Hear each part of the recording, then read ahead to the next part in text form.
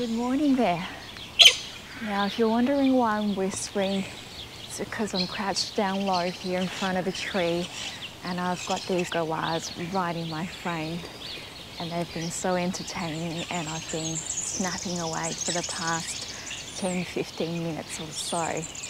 Now, for those of you who've been watching my channel for a little bit now, you'll know that this is not my usual landscape photography video, but I've just been awfully busy the last few weeks and I haven't had a chance to get out and go far to find some interesting landscape locations. So rather than not head out for any photography whatsoever, I thought it'd be nice just to go down to this local woodland area that's quite well known for lots of bird life here and try my hand at some bird and nature photography.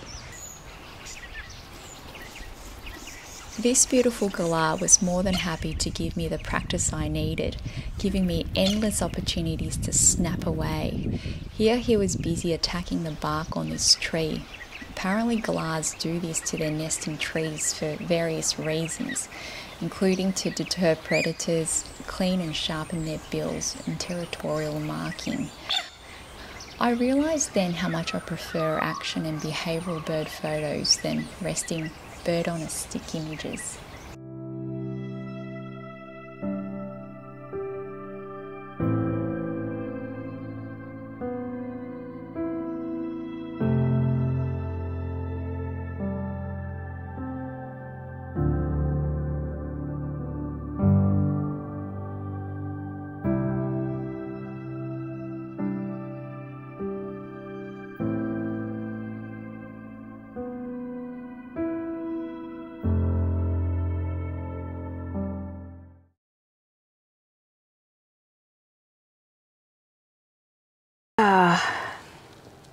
Oh dear. Unfortunately, I had to cut my bird photography shoot short this morning.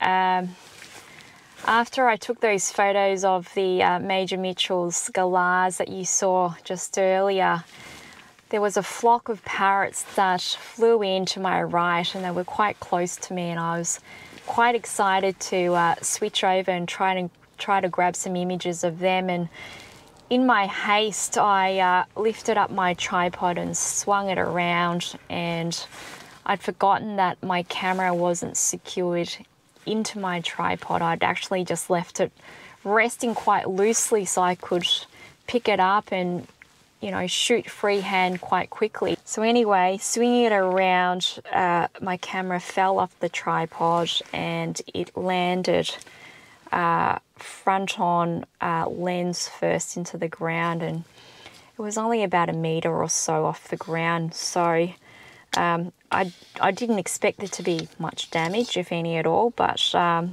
was quite devastated when I picked it up and saw that the glass was just smashed in.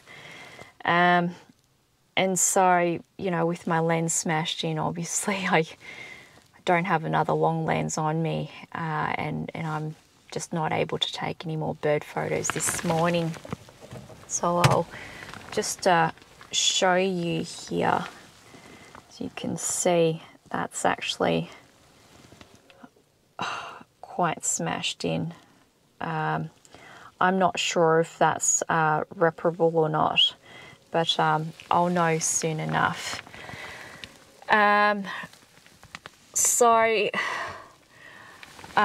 Yeah, not much else I can do without a working long lens for the rest of this video. Lucky though, I do have insurance, so I highly recommend photographers out there, particularly if you're clumsy like myself.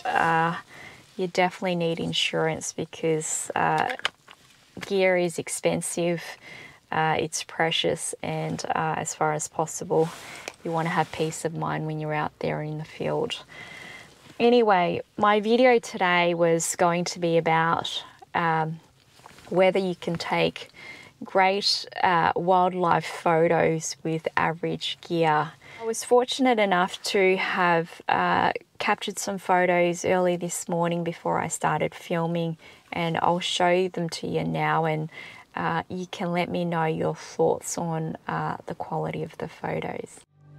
I managed to capture this cheeky sulphur-crested cockatoo earlier that morning, just as he decided to leap from the perch where he'd been curiously watching me trying to sneak around down below. He gave me a fantastic sequence of poses on the way down, and these were some of my favourite images from that morning.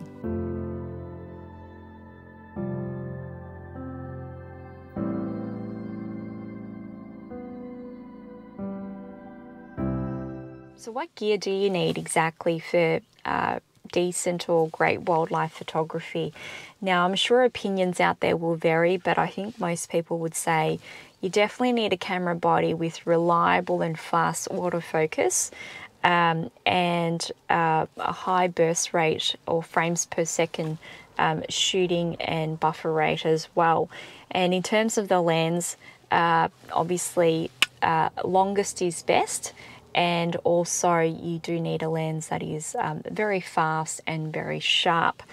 Now, if you've been watching my photography channel for a little bit, you'll know that I shoot with a Fujifilm X-T4, and this is a great little hybrid camera which I love for a lot of reasons.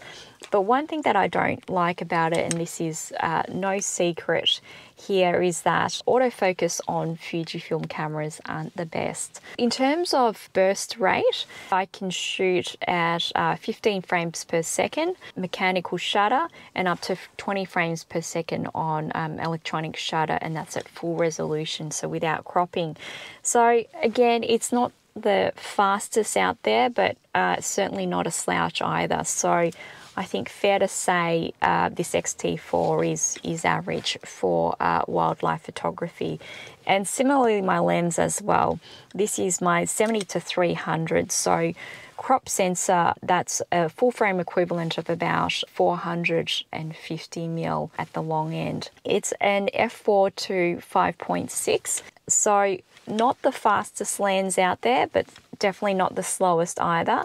And in terms of sharpness, I think it's got pretty good sharpness throughout its focal length. It does get quite soft at the edges and of course towards the 300mm end, but overall sharpness is pretty good on this. So this mounted onto my X-T4 I think is a pretty average setup for wildlife photography. Happy to hear your thoughts otherwise.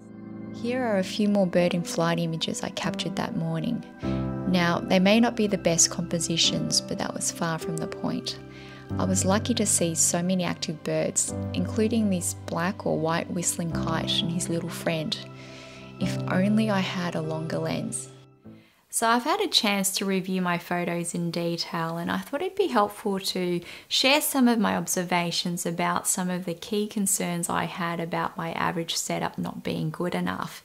Now, I should stress that this is not intended to be a highly technical or scientific review. Rather, it's just based on my limited experience while I was out in the field the other day. So my first key observation relates to the autofocus performance, and knowing that the autofocus isn't that great on the X-T4, I made sure that I took a lot of shots. And by a lot of shots, I mean I took between 1,200 to 1,300 photos during the short time that I was out there. And my observation is that my rate of keepers was roughly about 30% to 60%. Now, the rate was higher for photos of stationary birds than they were for birds in flight. And I guess no surprises here. I did find that I did lose focus often. And I think what also made it quite challenging was the fact that there is no subject or bird auto detect on the X-T4. And that probably was compounded by the fact that I am still very inexperienced in my bird photography. My panning skills need quite a lot of work, and I also set myself a really difficult task of taking photos of birds in flight. So my second key observation relates to noise. Now, shooting at some really high shutter speeds, I think there were times I was shooting at 1/4000th of a second, I was terrified of the noise that I'd get in my images. And some of my photos were incredibly noisy, so I would just show you a quick example just to give you a sense of the noise that I had to work with. This is one of many sulphur-crested cockatoos I captured. Now, this is a raw image that was captured at 1/4000th of a second, and the light wasn't great, so my ISO is pretty high at 6400. I'll zoom in to 300% so you can see the noise on your screens. Now, I don't usually pixel peep in at this level. You can see it's terribly noisy and this image would otherwise be unusable. But look at the amazing result I was able to achieve using DxO Pure Raw 2. Same amazing result here. This is a superb fairy wren that I was able to capture just momentarily. He was so skittish and just wouldn't stand still. He was in really dense bush here and the light was really quite poor. At ISO 6400, the noise here is quite bad. But using DxO Pure Raw 2, you can see what an incredible job the software has done to reduce the noise. Now, of course, there are a number of software programs out there that can yield similar fantastic results. Topaz Denoise is popular, and so too is On One No Noise AI. So if noise is a concern for you as it is for me, I would highly recommend you look into these software programs that can reduce noise. My third observation relates to resolution and cropping. And I think most often you will need to crop and crop in by a fair amount, particularly if your subject is small, such as small birds, and if you're lacking that focal length. Now, I'm working with a 26 megapixel camera, and I was fortunate enough to have been able to get pretty close to the birds on the day that I was shooting. But there were times when I found that I was much further than what I'd like to be, and I was wishing that I had that extra reach. And I'll show you an example just to illustrate what cropping in can do to the resolution in your image. Back to my superb fairy wren. Now, I know this is far from a great composition and it is soft, but the point here is that it was captured at my maximum focal length of 300mm. And when cropped in to get the bird to a size that's reasonably large to view, that works out to be about an 85% crop. So from a 17 megabyte file, I ended up with only a 2.4 megabyte file. Now, contrast that with my favorite galah, a much bigger subject.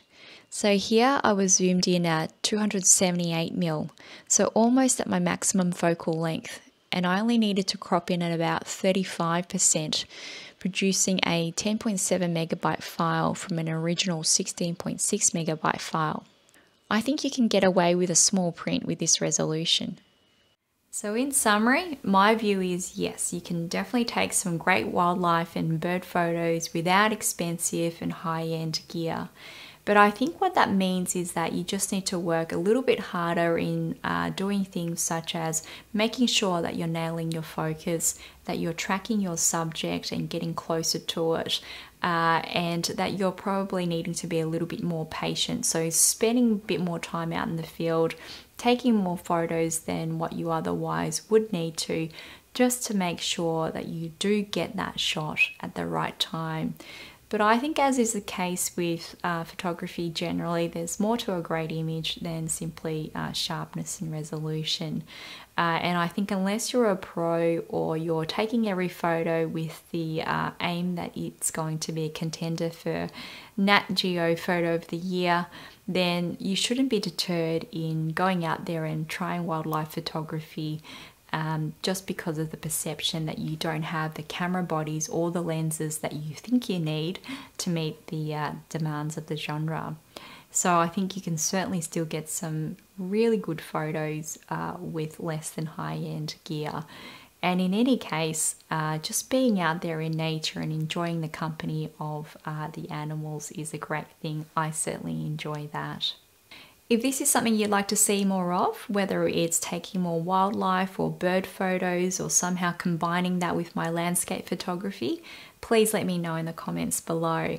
And if this video is a type of content that you do enjoy watching, please also consider hitting that like button and also subscribing. So thanks so much for watching. Take it easy and I will see you in the next one. Bye.